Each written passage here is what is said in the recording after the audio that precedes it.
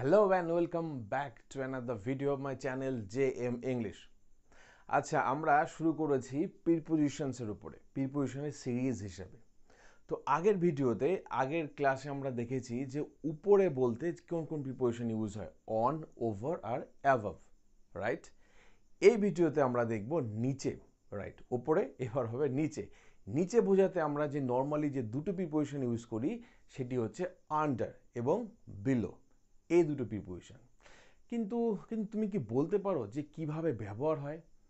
দুটোর মানেই কি একই রকম ইউজ হয়? নিচে বলতে কি সমস্ত রকম নিচে বোঝাতে প্রিপোজিশন ইউজ হয়? না, একদম নয়। তাহলে ব্যবহারটা হয় কিভাবে? এটা জানার জন্য তোমাকে এই ভিডিওর একদম শেষ পর্যন্ত দেখতে হবে। এবং এই দুটি আন্ডার এবং বিলো, এই দুটি প্রিপোজিশনের তিনটে মোট 6টি নিয়ম আমি আলোচনা করেছি উইথ এক্সাম্পলস। তো খুব সুন্দর করে বিষয়গুলোকে বোঝানো হয়েছে। আর প্রিপোজিশনস খুব ইন্টারেস্টিং এবং খুব ইম্পর্টেন্ট পার্ট ইংলিশে। কিন্তু সেটি সবার আগে তুমি যদি এই ভিডিওর নতুন হয়ে থাকো তো অবশ্যই সাবস্ক্রাইব করো। আর আগের ভিডিওটি দেখার জন্য যেটি ওভার অ্যাভাবে রয়েছে সেটি ডিসক্রিপশনে লিঙ্ক রয়েছে, অবশ্যই গিয়ে দেখতে পারো। সো লেটস স্টার্ট এবং আমরা দেখিনি কিভাবে ইউজ হচ্ছে আন্ডার এবং বিলো।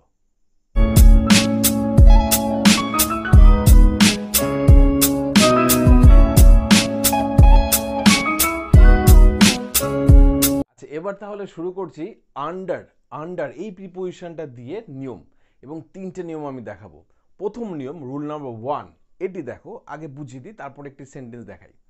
দেখো, আন্ডার বলতে বোঝায় আমরা নিচে, কিন্তু প্রথম নিয়ম কি বলছে? যখন একটি আরেকটি নিচে থাকে, সম্পূর্ণভাবে নিচে থাকে এবং সেটা একটি আরেকটিকে ঢেকে রাখে, অর্থাৎ ওপরের যে জিনিসটি থাকে সেটি নিচের যে একটি জিনিস আছে সেটাকে সম্পূর্ণ ঢেকে রাখে, রাইট? একটি আরেকটিকে ঢেকে রাখে মানে অনেকটা এটা কভার করা থাকে সম্পূর্ণভাবে ঢেকে। ক্লিয়ার? সেই ক্ষেত্রে আমরা ব্যবহার করতে পারি কিন্তু আন্ডার, অর্থাৎ একটি আরেকটির নিচে এবং ওপরেরটি নিচটাকে সম্পূর্ণভাবে কভার করে থাকে। That's called, when you have this you can use under. Now as an example we have this sentence. দেখো বাংলা সেন্টেন্সটি দেখো, সম্পূর্ণ গ্রামটি বন্যার কারণে জলের তলায়। এবার দেখো, যখন একটি গ্রাম জলের তলায়, অর্থাৎ এই যে জলের তলায় চলে গেল, জলের নিচে চলে গেল, সেই ক্ষেত্রে কিন্তু সম্পূর্ণভাবে গ্রামটিকে উপরে বন্যার জল কি করেছে? একদম ঢেকে রেখেছে, কভার করে রেখেছে। তো সেক্ষেত্রে আমরা ইউজ করব হচ্ছে আন্ডার। এবার দেখো, এটিকে যদি আমি ইংলিশে ট্রান্সলেট করি তাহলে আমরা কি লিখতে পারি কি দি হোল, সম্পূর্ণ মানে ইউজ করতে পারি whole, the whole village, right,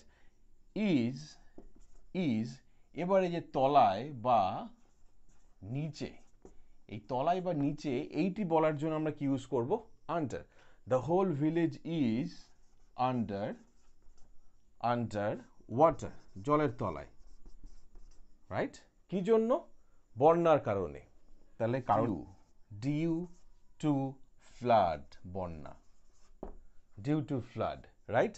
তো ভালো করে দেখো, দ্য হোল ভিলেজ, সম্পূর্ণ গ্রামটি, ইজ আন্ডার, ইউজ করলাম প্রিপোজিশন আন্ডার, সম্পূর্ণ ঢেকে রয়েছে, কভার করা রয়েছে, আন্ডার ওয়াটার, জলের তলায়, ডিউ টু ফ্লাড, বন্যার কারণে। তো এইটি হলো আন্ডারের ফার্স্ট নিয়ম, একটি আরেকটি নিচে এবং সম্পূর্ণ কভার করে ঢেকে রয়েছে। এবার দেখো সেকেন্ড নিয়ম। এবার দেখো আন্ডার দিয়ে 2 নম্বর নিয়ম। 2 নম্বর নিয়ম কি বলছে? 2 নম্বর নিয়মটা খুব ইন্টারেস্টিং। এখানে বলছে কি, যে আন্ডার তখন ব্যবহার হয় যখন ধরো আমরা বলছি কোনো র্যাঙ্ক বা স্ট্যাটাস হিসাবে কোনো কাজ কর্ম বা অফিসার লেভেল বা যে কোনো অফিসে এরকম র্যাঙ্ক হিসাবে যখন একজন ব্যক্তি আরেকজন ব্যক্তির নিচে থাকে, অর্থাৎ একজন ব্যক্তি আরেকজন ব্যক্তির নিচে, কিন্তু নিচে বলতে এখানে পজিশন বোঝাচ্ছে না, এখানে কি বোঝাচ্ছে? তার স্ট্যাটাস অথবা তার র্যাঙ্ক হিসাবে, সেই হিসাবে যখন একজন আরেকজন নিচে থাকে সেই ক্ষেত্রে আমরা ইউজ করি হচ্ছে under, right?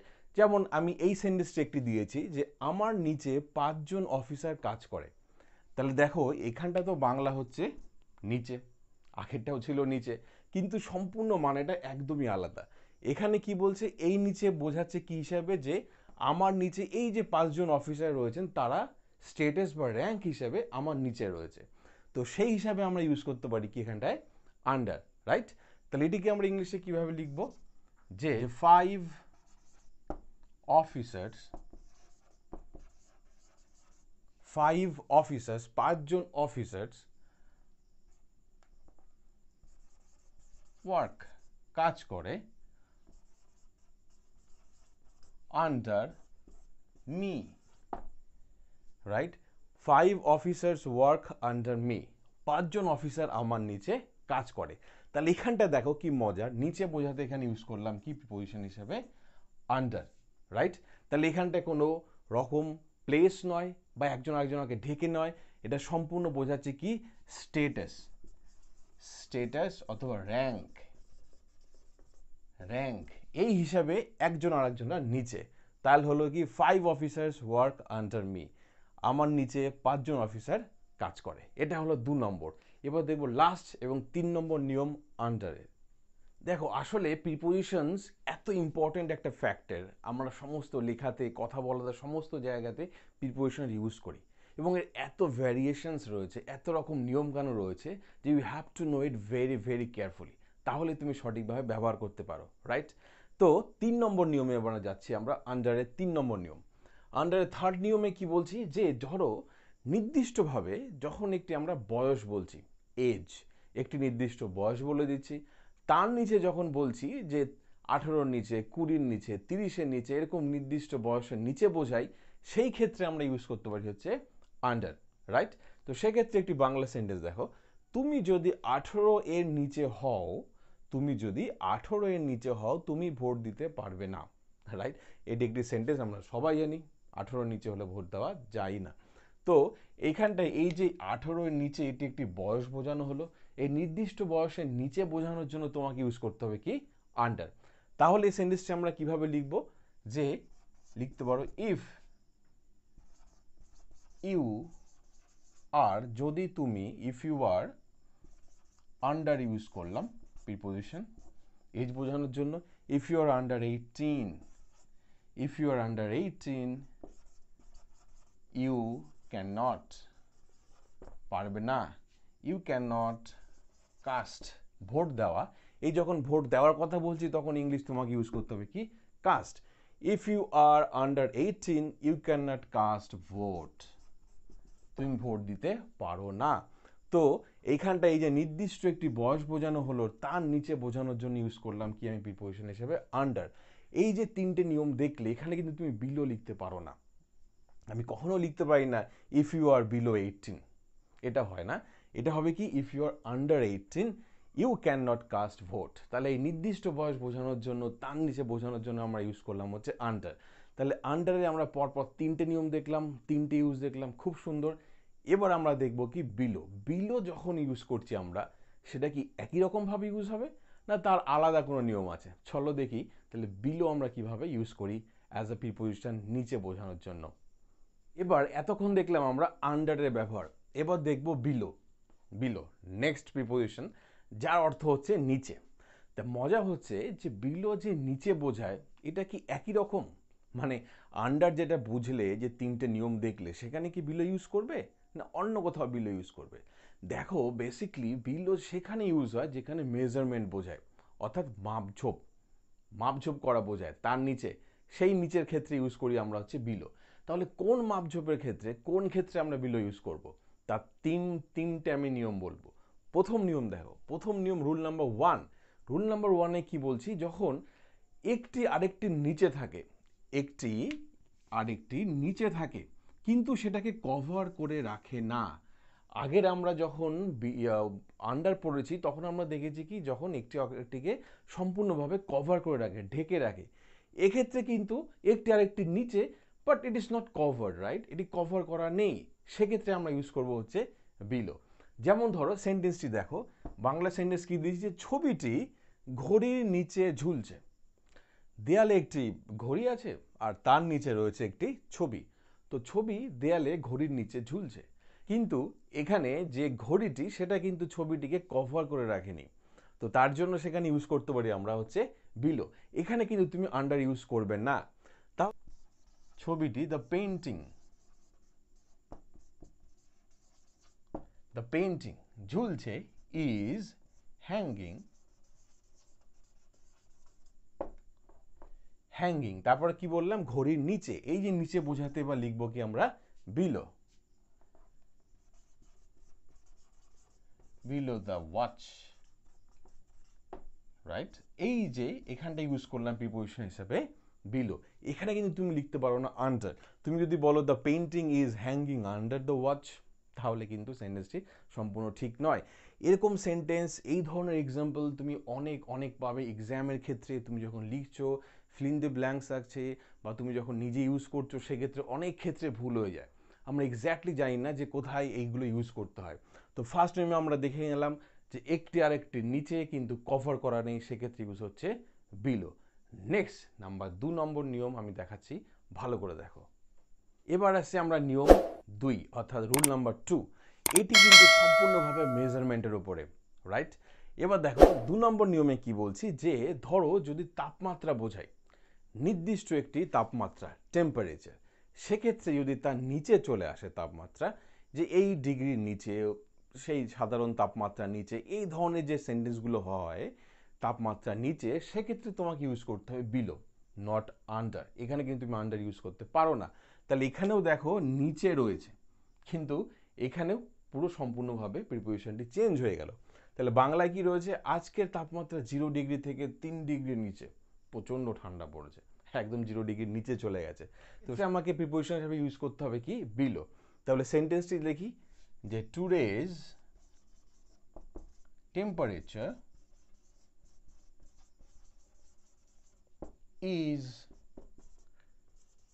3 degree below 0 degree right so today's temperature is 3 degree below 0 degree অথবা 0 তাহলে এই যে একটি টেম্পারেচারের নিচে চলে গেল তার জন্য তোমাকে প্রিপোজিশন হিসেবে ইউজ করতে হবে কি নিচে বোঝাতে বিলো এখানে কিন্তু আর ইউজ করতে পারছো না আন্ডার তাহলে এটি হচ্ছে বিলোর 2 নম্বর নিয়ম এবার দেখবো আমরা লাস্ট নিয়ম এখানেও একটি মেজারমেন্টের কথা বলা রয়েছে তো দেখি থার্ড নিয়মে কি বলছে এবার দেখবো আমরা বিলো দিয়ে 3 নম্বর নিয়ম অর্থাৎ লাস্ট নিয়ম দেখো 3 নম্বর নিয়মেও কিন্তু আমরা মেজারমেন্ট নিয়ে বলছি তবে এখানে আর টেম্পারেচার নিয়ে নয় এবার দেখবো আমরা উচ্চতা অর্থাৎ উচ্চতা হাইটের ক্ষেত্রে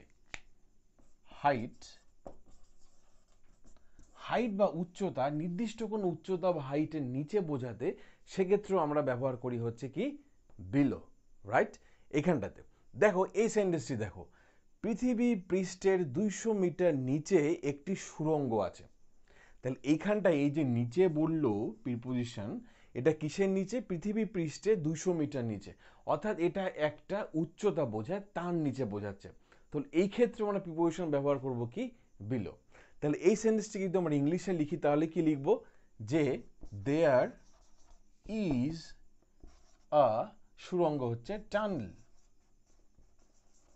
there is a tunnel 200 metre 200 metre right এবার লিখবো আমরা হচ্ছে নিচে অর্থাৎ প্রিপোজিশন বিলো বিলো লিখলাম আমরা প্রিপোজিশন বিলো দ্য